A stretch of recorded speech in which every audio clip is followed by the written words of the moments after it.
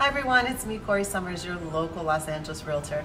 Today I'm going to be discussing a brand new business venture with a past client of mine, and I'm super excited to share this with you. So stay tuned. If you haven't subscribed to my YouTube channel yet, take a moment to click the subscribe button below and the bell for updates. We'll be right back.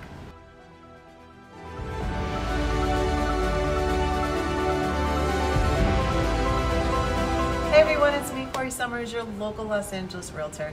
Today I'm here with one of my clients, Seiko, and I sold her husband a lovely townhome a couple years ago now, right? 2020, yeah, the best timing yeah. for us. Right. And since then, you've launched your own business. Yes. So I wanted to sit down with her today so she can share about her business, because it might be something that speaks to you and something that she can help you with. Share a little bit about what you're doing now in your business. I'm at QX Finance. Okay. I do financial planner. I support my clients to have the necessary steps to achieve their goal in the most efficient manner. Okay. Yeah, every client is different. I tailor-made the financial strategies to each client and educate them and support and follow until they accomplish their goal. So it's going to be a long-term relationship. So it's a life journey. Yeah. Okay. At what point do you get involved with your clients? Is this something that someone at a high school should be seeking you out, or are these working professionals that already maybe have some things in play through their job? Like, what does your clients look like? They're at this moment, most of them are family. Okay. Yeah, seeking to buy a house. Oh, Of really? course, yeah. Hey, we know where they're going next. I think that's buying a house is one of their goal. Okay. One of their big goal, huge goal. Okay. So I want to help to accomplish their goal, like funding for it.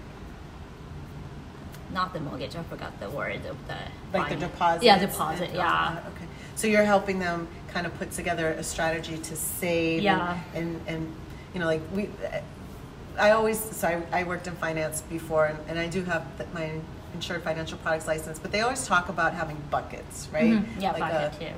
Your main account for your bills, a bucket for savings, a bucket for this. So like you're kind of going over that whole plan with them. Okay. What are you seeing happening right now? I mean, there's so much in play. People, you know, because of the pandemic, we're staying in. They were saving more money. Now, of course, mortgage rates have gone up a little bit, which scared some people, and we have inflation, which is making everything expensive. Yeah. But what are you seeing as far as people's concerns or the trends, or something that they should be looking at right now?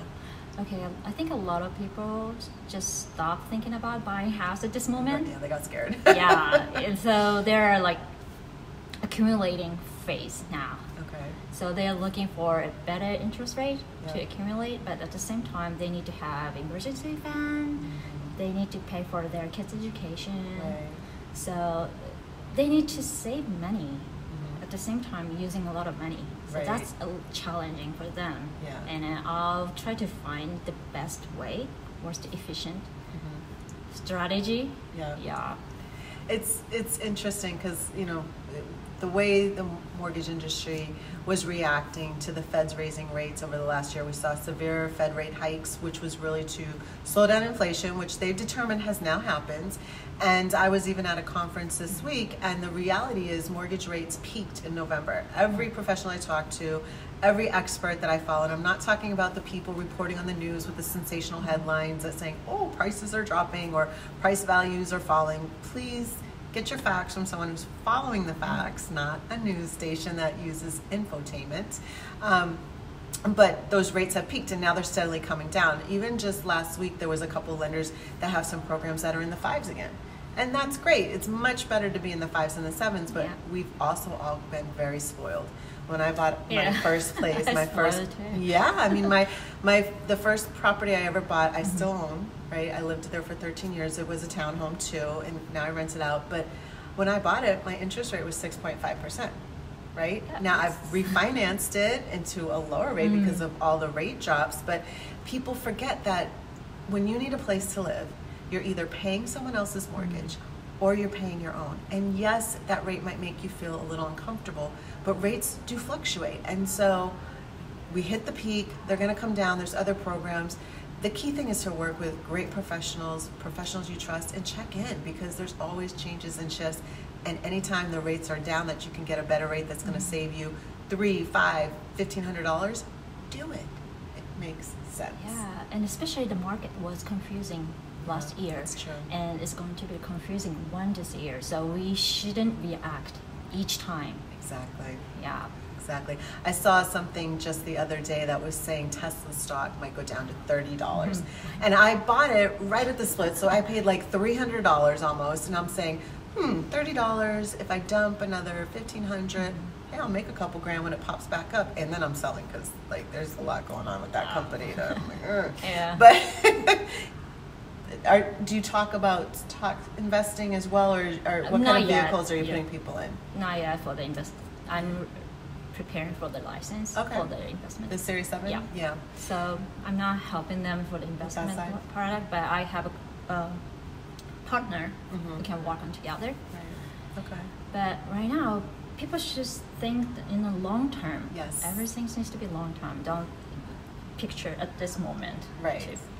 Because the reality is, the possible short-term problems don't happen to most people. Like, yes, there was a time you bought a home and maybe you had a life change and you had to move suddenly. That's when you saw a loss in the mortgage meltdown back in 2008 to 2009, right?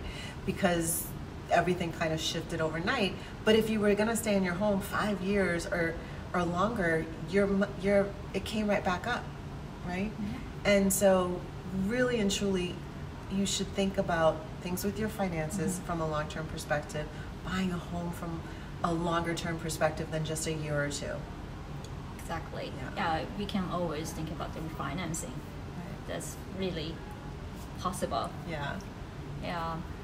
Is there any great tips we can leave people off with today? Okay, so for the financial aspect for this year, we shouldn't panic. Any market news, big news, even the big news, be calm. And at the same time, make sure to have an emergency fund available. Yes. We're not sure what's going to happen in this market under this circumstance. And also make sure to have a control over your asset. Yes. Okay. Yeah. So I know there might be some people out there that have additional questions or maybe want to set up an appointment with Seiko. You work mostly the Los Angeles area. Okay.